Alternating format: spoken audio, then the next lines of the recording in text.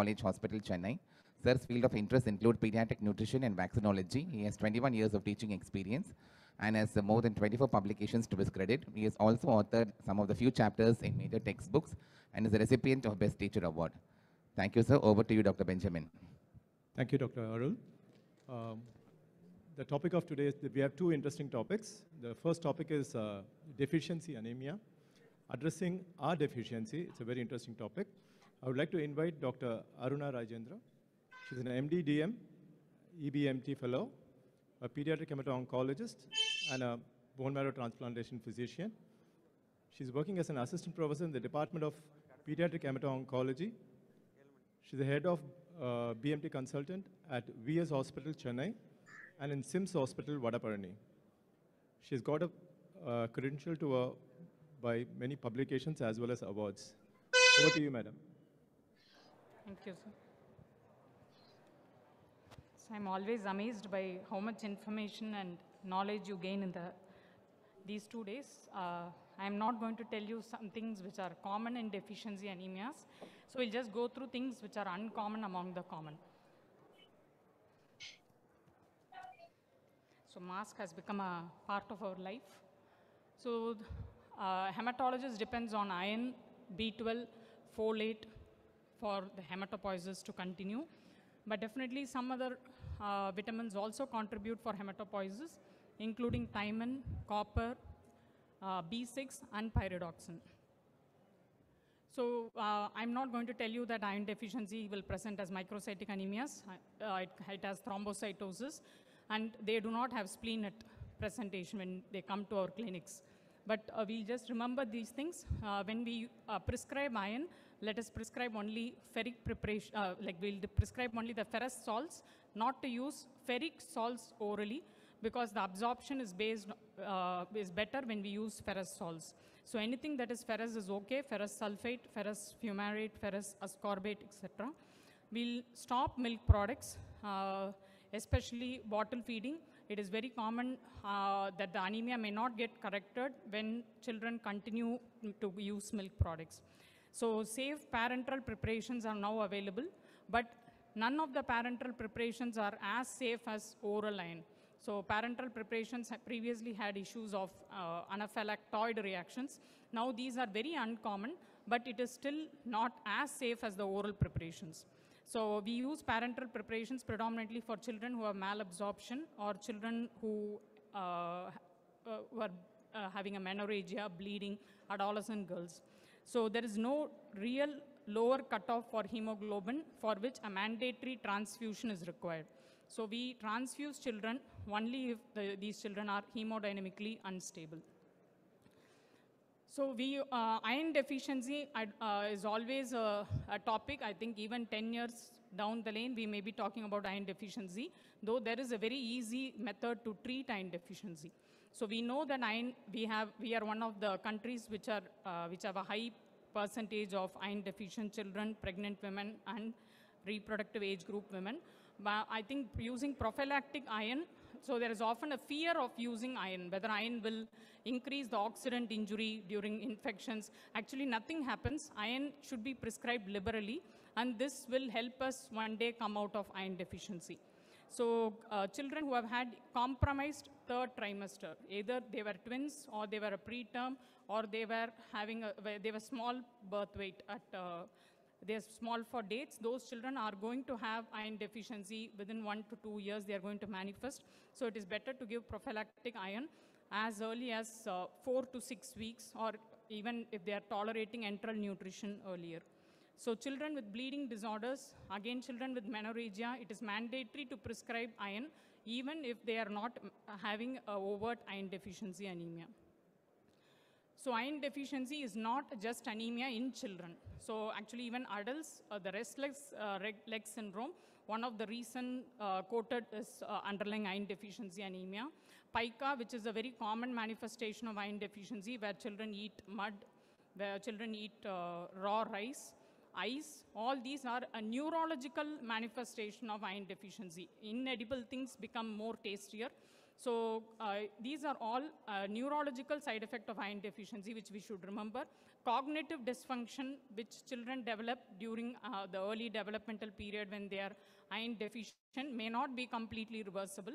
So it is very important that we adult with iron deficiency and children with iron deficiency are not equal. We are maybe more responsible to make sure that children don't have iron deficiency. So this is a 6-year-old male. He presented with insidious onset of fatigueness. He was detected to have low hemoglobin during a routine school health camp. So he had history of being bottle fed. Mother had anemia. During pregnancy, she required blood transfusions. His height and weight were lower. Examination was unremarkable other than the severe pallor. So he had hemoglobin of 3.6 grams. WBC count of 3,600. Platelets were also, so basically he had pancytopenia with microcytic anemia. Normal MCV for children is between 70 to 90 up to 10 years. After 10 years, they reach adult values of 80 to 100. So here MCV is very low, 45 femtoliters. So because of pancytopenia, B12 level was also done. B12 was normal, ferritin was very low. Less than 12, some textbook says less than 15 of ferritin in the blood is considered to be low. So he was started on iron supplements.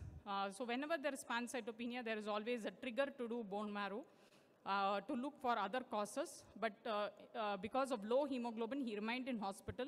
He was monitored for hemodynamic instability. So on day 3, he started becoming better. He appetite improved. He was more playful. On day 7, his hemoglobin started even showing a rise as early as day 7 from 3.6 to 5 grams. So here iron deficiency anemia is presenting as pancytopenia. So though these are rare manifestations, today we are talking only about rare things. These are not common. Iron deficiency anemia usually presents as isolated anemia with thrombocytosis and low MCV, and they don't have spleen. So sometimes they do present with small spleen, a mild splenomegaly, because of long-standing iron deficiency anemia resulting in extramedullary hematopoiesis and spleen getting enlarged. But we never get moderate or massive splenomegaly with iron deficiency. They can present with extreme thrombocytosis where platelets are more than 10 lakhs. It can be a reason for, cause for underlying prothrombotic state where children present with cortical venous sinus thrombosis. There are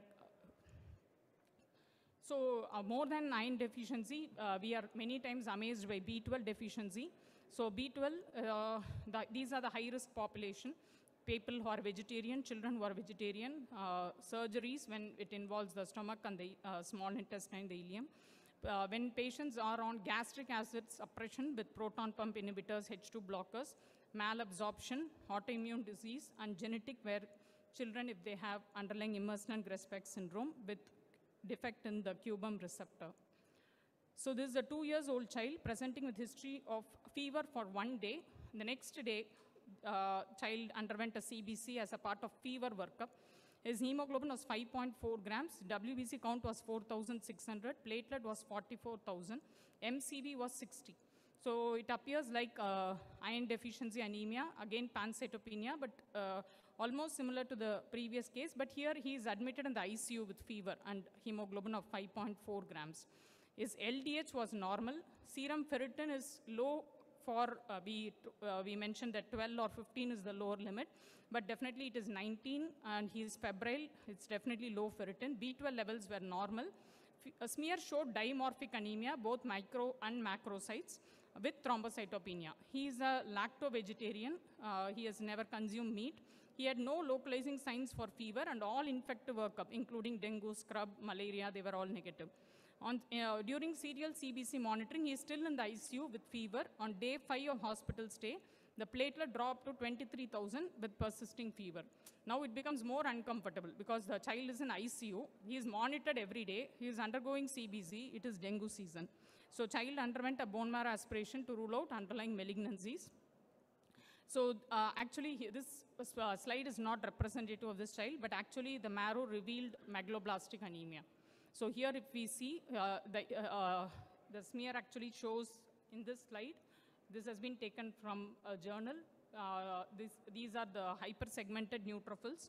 So when there are more than 5 segments, we call it a hypersegmented neutrophil. So here the child is presented with dimorphic anemia, with megaloblastic anemia causing pancytopenia and severe thrombocytopenia. So many features are very unusual in this child. We get megaloblastic anemia present like a hemolytic anemia. So they come with high LDH, they have jaundice, they have high MCV. So a normal MCV, normal B12 does not rule out megaloblastic anemia. So how to diagnose B12 deficiency? So almost 9 out of 10 children are going to come with macrocytic anemia. Peripheral smear will show hypersegmented neutrophils. B12 will be low. So for ferritin, we told the number is less than 12. For B12, it is less than 200. And this is sufficient for the diagnosis of B12 deficiency. We can always add on elevated homocysteine level, and we can document raised methylmalonic acid levels to which will also go with the diagnosis of B12 deficiency. But sometimes, as in the previous case, MCV can be normal, B12 levels can be normal, and still, usually we see platelet count something like 70, 80, 90,000. We do not see severe thrombocytopenia and B12 deficiency, but the previous case was totally not following the routine rules. So it was good for the family that child had megaloblastic anemia. He got discharged.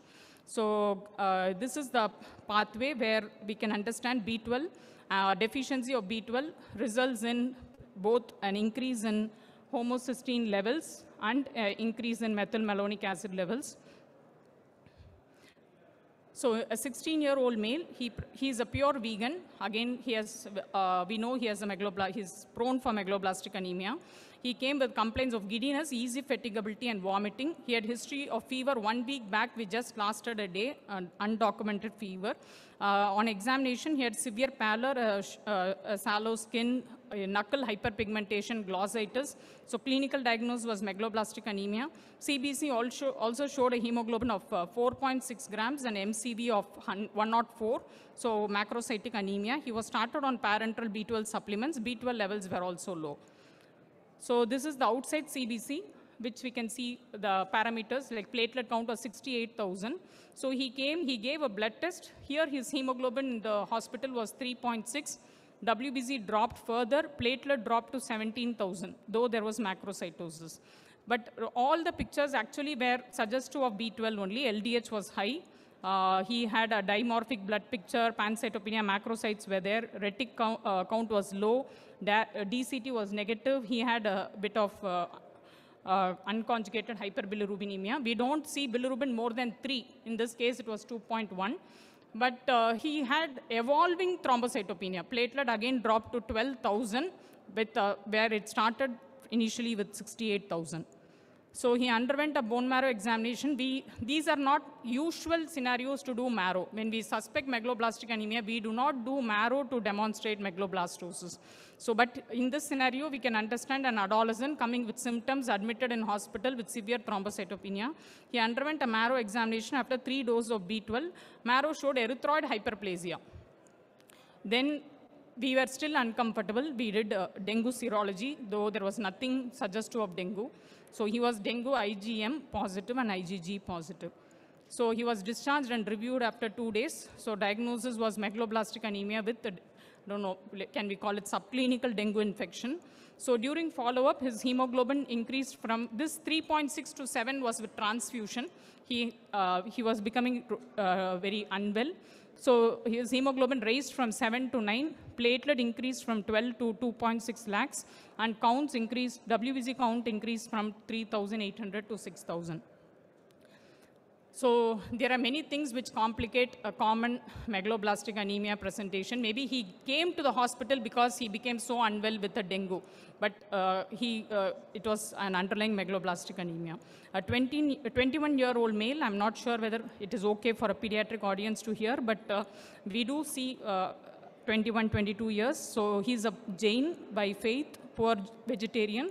He presented with severe fatigue and fear in view of thrombocytopenia and outside CBC. His mother was diagnosed to have a cancer in the past years. And he had hyperpigmented knuckles, glossitis, 5 kg weight loss, anorexia. So his hemoglobin was 6 grams, WBC count was 3, pancytopenia 3000, platelet was 90,000, which was typical of megaloblastic anemia. MCV was 110 femtoliters. Blood smears showed even hypersegmented neutrophils. B12 was low, LDH was high. So this hemolytic picture is because of ineffective erythropoiesis seen in megaloblastic anemia.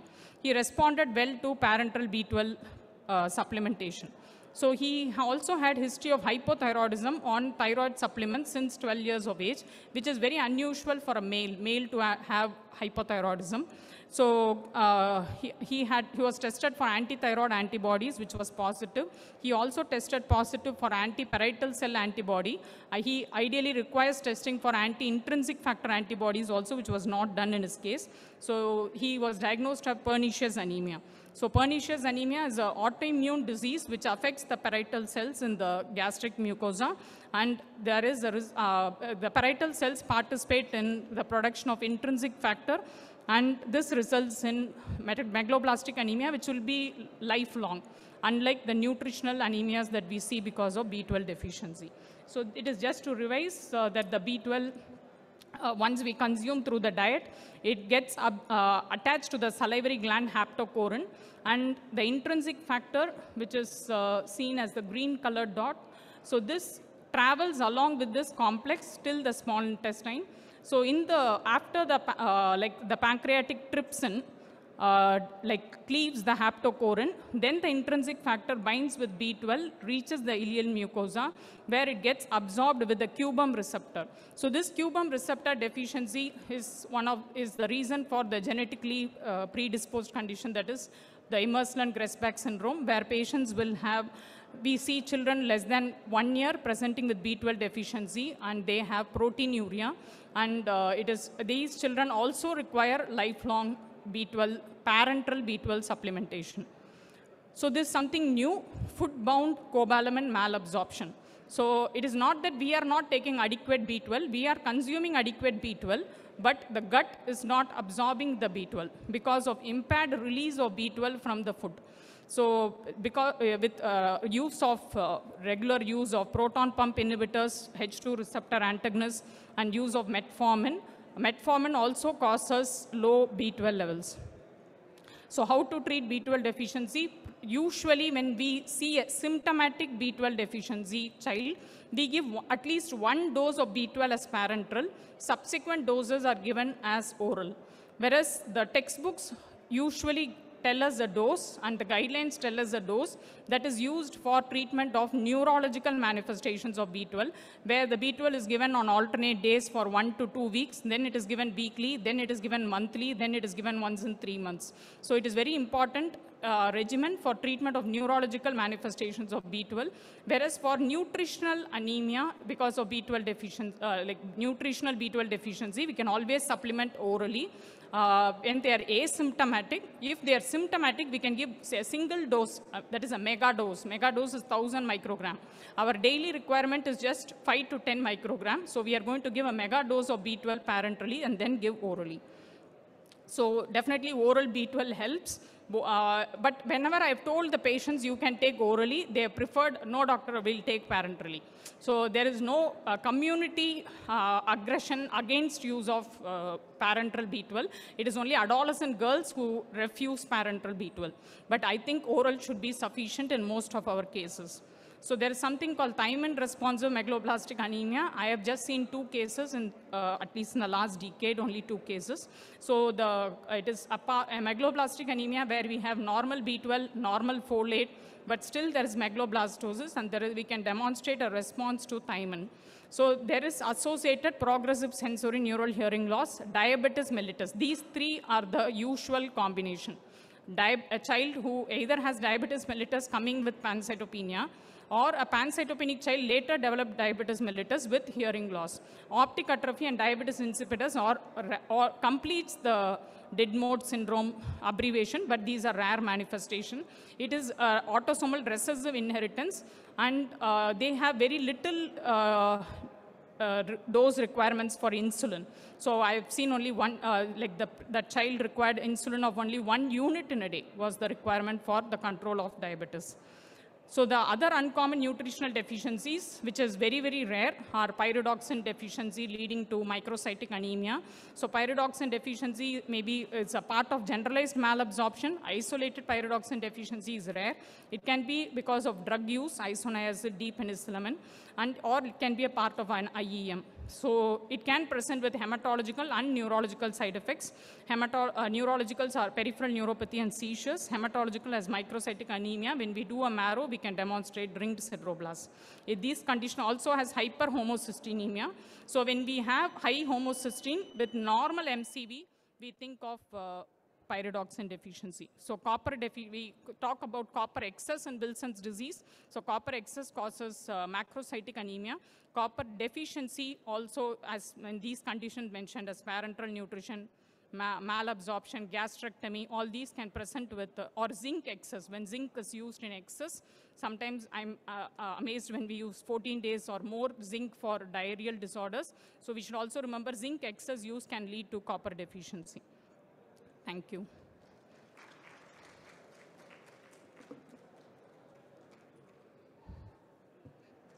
Thank you, Dr. Aruna, for your crisp presentation on a vast topic. The questions are most welcome to the floor.